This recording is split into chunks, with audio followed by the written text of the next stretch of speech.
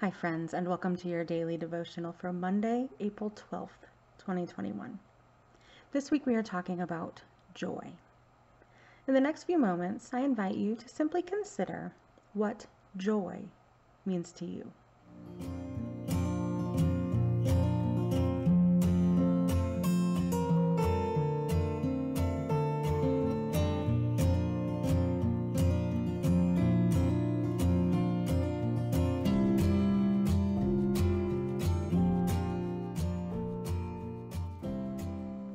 Our word from the psalmist today comes from Psalm 135.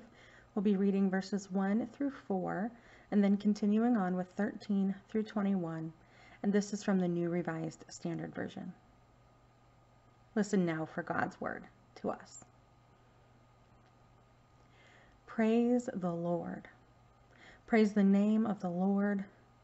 Give praise, O servants of the Lord, you that stand in the house of the Lord, in the courts of the house of our God. Praise the Lord, for the Lord is good. Sing to his name, for he is gracious. For the Lord has chosen Jacob for himself, Israel as his own possession. Your name, O Lord, endures forever. Your renown, O Lord, throughout all ages. For the Lord will vindicate his people and have compassion on his servants. The idols of the nations are silver and gold, the work of human hands. They have mouths, but they do not speak. They have eyes, but they do not see. They have ears, but they do not hear, and there is no breath in their mouths. Those who make them and all who trust them shall become like them. O house of Israel, bless the Lord. O house of Aaron, bless the Lord. O house of Levi, bless the Lord. You that fear the Lord, bless the Lord. Blessed be the Lord from Zion, he who resides in Jerusalem. Praise the Lord. Let us pray. Eternal God, we praise you that your glory has dawned on us and brought us into this season of resurrection. We rejoice that the grave could not hold your Son, and that he has conquered death, risen to rule over all powers of the earth. We praise you that he summons us into new life, to follow him with joy and gladness.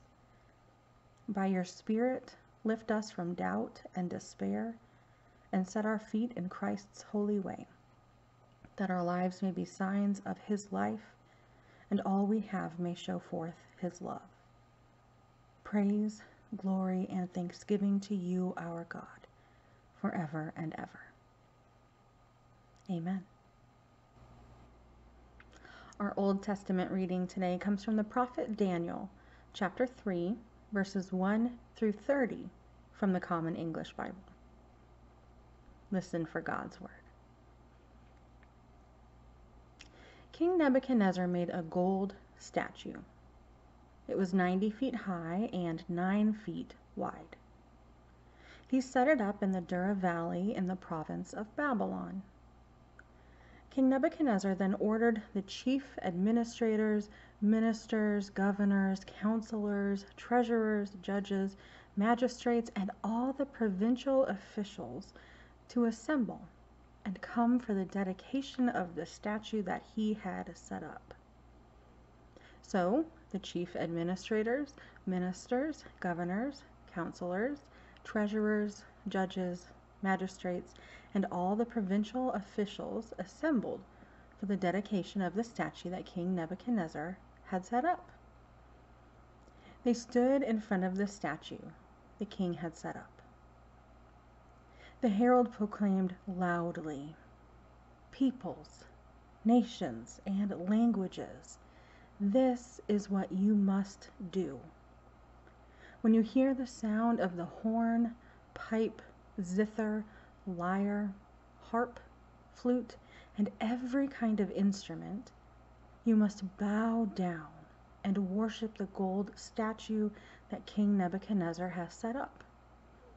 Anyone who will not bow down and worship will be immediately thrown into a furnace of flaming fire. So, because of this order, as soon as they heard the sound of the horn, pipe, zither, harp, lyre, flute, and every kind of instrument, all the peoples, nations, and languages bowed down and worshipped the gold statue that King Nebuchadnezzar had set up. At that moment, some Chaldeans came forward, seizing a chance to attack the Jews. They said to King Nebuchadnezzar, "Long live the king. Your Majesty, you gave a command that everyone who hears the sound of the horn, pipe, zither, lyre, harp, flute, and every kind of instrument should bow down and worship the gold statue. Anyone who wouldn't bow down and worship would be thrown into a furnace of flaming fire. Now there are some Jews, ones you appointed to administer the province of Babylon, specifically Shadrach, Meshach, and Abednego, who have ignored your command. They don't serve your gods, and they don't worship the gold statue you've set up." In a violent rage, Nebuchadnezzar ordered them to bring Shadrach, Meshach, and Abednego. They were brought before the king. Nebuchadnezzar said to them, "Shadrach, Meshach, and Abednego, is it true that you don't serve my gods or worship the gold statue I've set up? If you are now ready to do so, bow down and worship the gold statue I've made when you hear the sound of horn, pipe, zither, lyre, harp, flute, and every kind of instrument. But if you won't worship it, you will be thrown straight into the furnace of flaming fire. Then what God will rescue you from my power?" Shadrach, Meshach, and Abednego answered King Nebuchadnezzar, "We don't need to answer your question. If our God, the one we serve, is able to rescue us from the furnace of flaming fire and from your power, your Majesty, then let him rescue us. But if he doesn't, know this for certain, your Majesty. We will never serve your gods or worship the gold statue that you set up." Nebuchadnezzar was filled with rage, and his face twisted beyond recognition because of Shadrach, Meshach, and Abednego. In response, he commanded that the furnace be heated to 7 times its normal heat. He told some of the strongest men in his army to bind Shadrach, Meshach, and Abednego and throw them into the furnace of flaming fire. So Shadrach, Meshach, and Abednego were bound, still dressed in all their clothes, and thrown into the furnace of flaming fire. Now the king's command had been rash, and the furnace was heated to such an extreme heat that the fire's flame killed the very men who carried Shadrach, Meshach, and Abednego. So these 3 men, Shadrach, Meshach, and Abednego, fell bound into the furnace of flaming fire. Then King Nebuchadnezzar jumped up in shock and said to his associates, "Didn't we throw 3 men bound into the fire?" They answered the king, "Certainly, your Majesty." He replied, "Look, I see 4 men, unbound, walking around inside the fire, and they aren't hurt. And the 4th one looks like one of the gods." Nebuchadnezzar went near the opening of the furnace of flaming fire and said, "Shadrach, Meshach, and Abednego, servants of the Most High God, come out. Come here. Then Shadrach, Meshach, and Abednego came out of the fire. The chief administrators, ministers, governors, and the king's associates crowded around to look at them. The fire hadn't done anything to them. Their hair wasn't singed. Their garments looked the same as before. They didn't even smell like fire. Nebuchadnezzar declared, "May the God of Shadrach, Meshach, and Abednego be praised. He sent his messenger to rescue his servants who trusted him." They ignored the king's order, sacrificing their bodies because they wouldn't serve or worship any god but their God. I now issue a decree to every people, nation, and language. Whoever speaks disrespectfully about Shadrach, Meshach, and Abednego's God will be torn limb from limb, and their house will be made a trash heap, because there is no other God who can rescue like this. Then the king made Shadrach, Meshach, and Abednego prosperous in the province of Babylon. Shadrach, Meshach, and Abednego were willing to go to their deaths by burning. They sacrificed their own bodies rather than to worship another god. If you were in their position, do you think you'd do the same?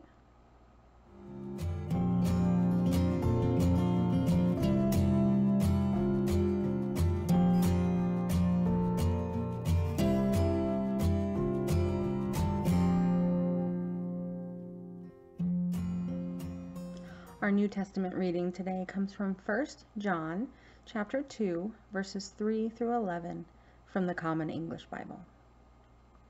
Listen again for God's word to us.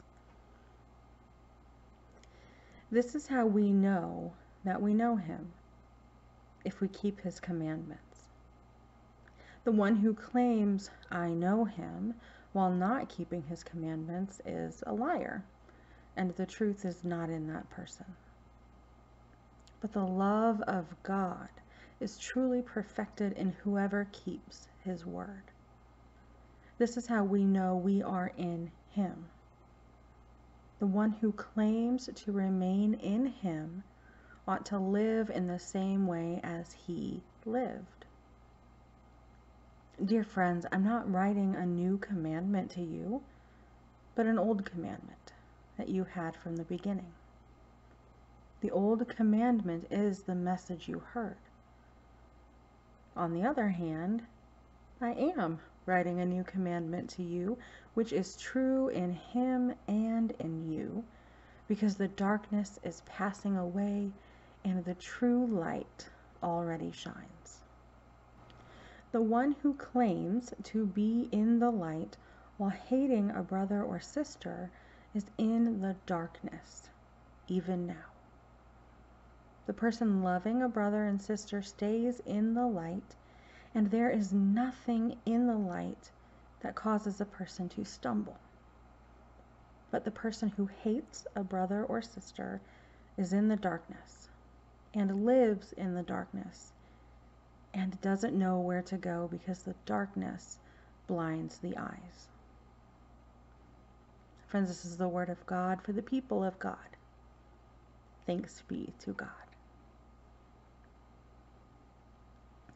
The author says that we cannot hate another person and also claim to be a follower of Christ. But what about the really, really bad people? Can we hate them?